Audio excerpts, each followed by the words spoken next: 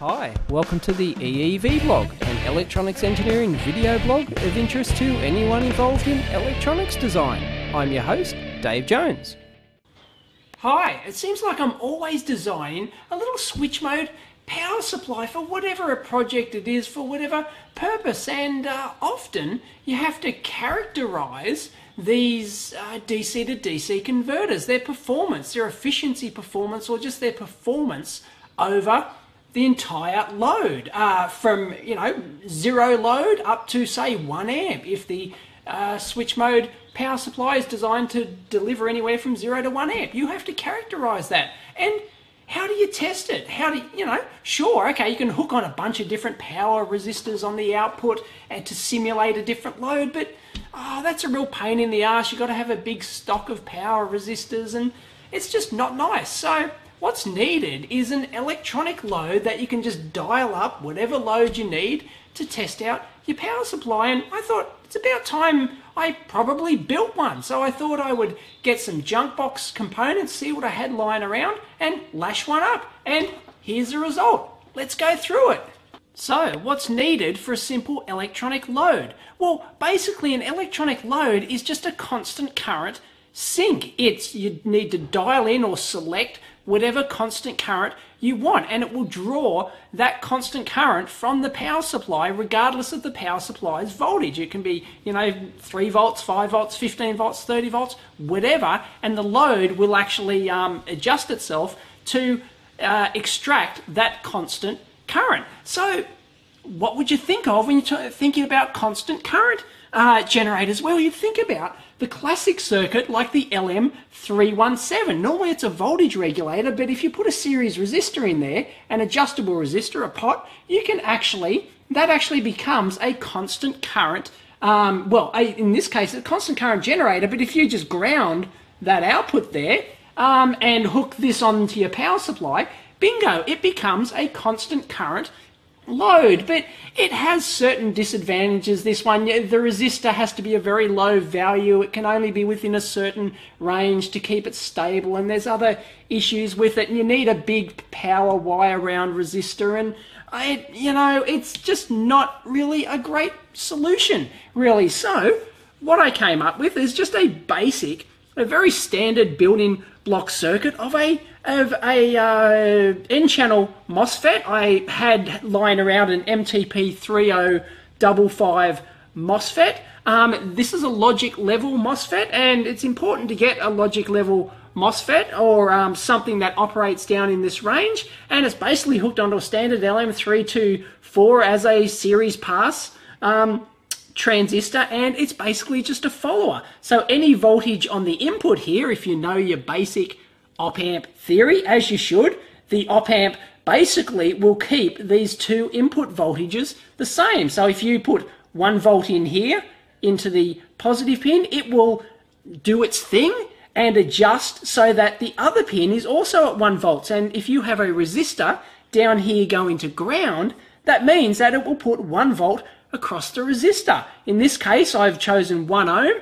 1 volts across 1 ohm is 1 amp. So basically what you've got is an adjustable constant current load based on a voltage input here. Simple. Now you may have noticed that I've got an extra voltage follower op-amp here and a voltage divider, and you don't really need that. You could just hook up a pot from say 0 to 5 volts, power your op-amp from 5 volts and feed that straight in. But I just happen to have a project board that I did a previous project with, and it had the quad op-amp there and it had it all wired up and everything. So I just decided to just use an extra voltage follower and actually divide that in half. So if we've got a 5 volt power supply, as I'll go into, that's a 50k pot. That just gives you an adjustable voltage. I've used a 10 turn pot. Now that's important because it allows you to give a very fine range. So it means that I can adjust anywhere from like 1 milliamp up to an amp, for example, with 10 turns of the pots. If you've only got a single turn pot, then you're going to get a very coarse adjustment.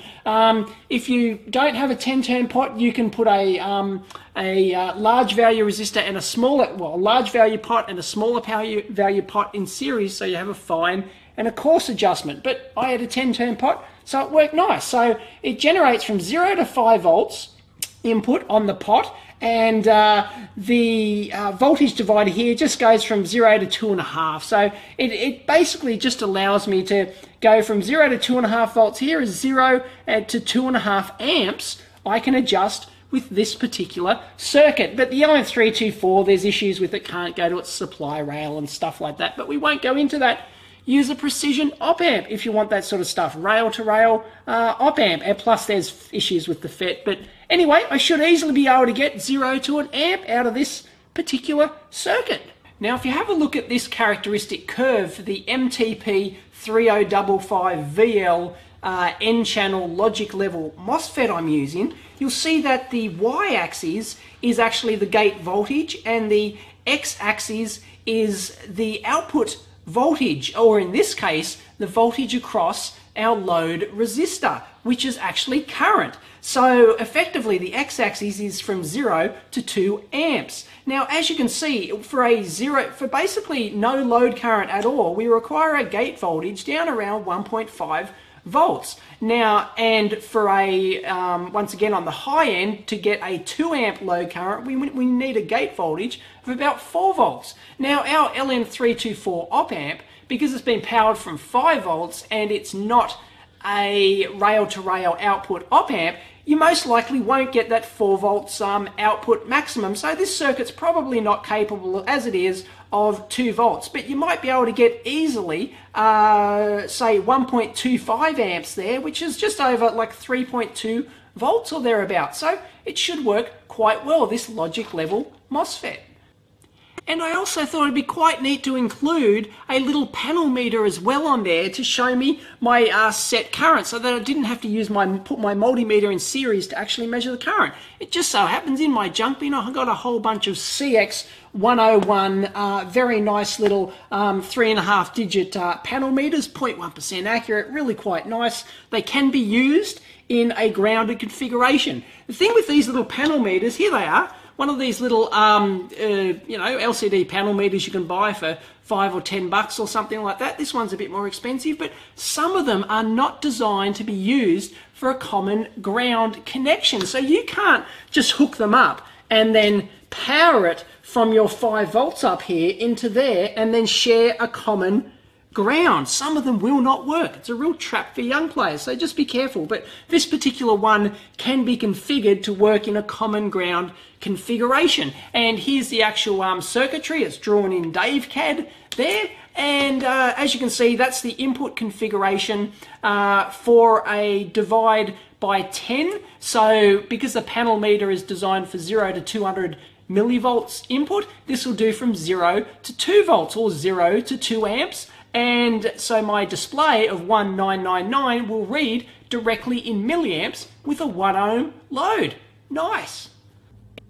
And check it out. Here's the finished design. It actually looks quite nice because I just so happen to have an old PCB. It's a battery capacity logger design I worked on, which had a little PIC microcontroller, and it happened to have just such the input configuration with the N-channel MOSFET and the op-amp here, and it was all pre-wired for me basically. And here's the load resistors, which we'll go into. And it had an RS-232 interface, but basically this, I already had it lying around, so that was pretty fortuitous. And here's the final built up design, and there's the LM324 op-amp, just some bypassing. That's got a 5 volt input socket here because the panel meter happens to be a 5 volt type. I've got my nice big 10-turn pot here. That's a 50K pot. It just goes in there, and there's the divider resistors, and there's the N-channel MOSFET down in there, the MTP 3055, and I've got 10 ohm 1% resistors. And the reason I did that, not only because I had the board, but to get an accurate, it doesn't matter so much in this application, but if you're designing your own one, to get a 1% accurate 1 ohm load resistor is actually quite expensive. It's actually cheaper and simpler to get 10 ohm 1% actual power resistors. These are 1 watt resistors. Much easier to get one of those, or half what I think they are, much easier to get 10 of those and cheaper and easier than to get one big single power resistor. So there you go, we've got a nice big PCB mounted heatsink on here which we'll go into, and that's the finished design, and it works quite well. I've got my panel meter hooked up, and on the back here I've just got the input resistors to set the differential input and have the divide by 10 ratio, but that's it. And here's the final design working. I've got the input here connected up to my power supply over there. It's about a 12 volt input at the moment, and I've dialed it up to 81 milliamps, and as you can see the Gaussian meter here is measuring the input current from the power supply, and as you can see it corresponds pretty well. And I go up, and it's upside down here, sorry, the actual LCD display is up the other way, so but my cable doesn't reach, but 244 milliamps, it's, you know, it works pretty well. So, and it goes all the way up to, that's it's an amp at the moment, and no problems at all. It goes up to pretty much, it's starting to max out there at 1.35 amps. So there you go, that's about its maximum, and as you can see the panel meters are quite accurate there, and it can go all the way down to 1, or at least maybe, can it do 1 milliamp? There we go, it can do 1.5 milliamps minimum, because that's basically 1 milliamp, because that's as low as the, you know, the op amp's got some output offset voltage there, and I can adjust that, you know, even 5 milliamps, I can tweak that. And if I wanted a finer range from say 0 to 200 milliamps instead of 0 to 2 amps, I would just adjust those divider resistors down there. Piece of cake. So it works quite well. Thumbs up, I'm happy with that. Now there's one thing to actually remember about these input panel meters. If you don't use precision resistors on the input here, I used just standard 1% resistors. There was actually an offset of 16 millivolts. So I had to actually tweak that value there. I had to actually adjust it and put an extra one in series just to trim it a little bit, so I actually got 0 on my display for 0 current. Now one important thing you need to know is how much power you can dissipate in your heatsink here through your power MOSFET. Now let's go through the very simple calcs. Now I've said before that heatsink thermal calculations can get all messy, and you don't want to get bogged down in the details, but we can do some basic back of the envelope calcs that are going to be pretty close to what we're going to get. Now what you do is you look up the data sheet for this heatsink. This is an Avid thermal alloy brand, and I've looked up the data sheet, and it's 4.5 degrees C per watt. That's the spec you need to get for your heatsink. That means it will rise for every 1 watt you put into this thing, it will rise 4.5 degrees Celsius above the ambient temperature. That's the key, above ambient, whatever the current ambient temperature is. Now, let's go through, we've got our basic circuit here. Here's our power MOSFET, okay? We've got our load resistor here. We've got our voltage in from our power supply, and we've got a voltage across the resistor, which we'll call VR here. So we've got V in and VR, and the current that we actually have. So the power dissipated in the heatsink is going to be the input voltage minus the voltage across the load resistor here, times the current flowing through it, because there's nothing flowing into or out of the gate here. There's no gate current at all, so all of the current flows through our power transistor. Now, let's assume that we want 1 amp, okay? So we've got 1 volt in here, which gives us 1 volt across our load resistor of 1R. So that's 1 volt. And let's say we have 12 volts V in. Let's go through an example. If we have 12 volts V in minus 1 volt across our load resistor at 1 amp times 1 amp, then we're going to dissipate, the power in the heatsink is going to be 11 watts. And if you put that into the formula for the heatsink up here, bingo, we've got the heatsink will rise by 49.5 degrees Celsius above ambient for 11 watts power dissipation. Easy. Out of curiosity, let's do a quick check to see what temperature rise we actually get in our real heatsink here. Now I've had 1 amp flowing through it for quite some time, okay, and I've got 12 volts input voltage. there it is. So we're dissipating the 11 watts in our power resistor like that down there, because we've got 1 volt drop across our load resistor, as you can see down here. If I can probe that, there's our 1 volt drop across our power resistor. So there's 11 volts times 1 amp in there, so there's 11 watts being dissipated, and that's quite hot to touch. So let's get the temperature sensor and see what temperature it is. Okay, I've got my Fluke reference temperature probe here. As you can see, the ambient temperature is about 20 degrees, and as per the calculations before, we said for 11 watts into this heatsink, it should rise about 50 degrees, let's say 50 degrees Celsius above ambient. So we're looking for about 70 degrees Celsius. Ambient's 20 plus 50 degrees. Let's check it out. Okay, I've got my temperature probe on the heatsink, and as you can see, it's just a couple of degrees over 70. It's going to climb a bit more, but that's not bad. Confirmation of our back of the envelope calculations. I like it. It's pretty good.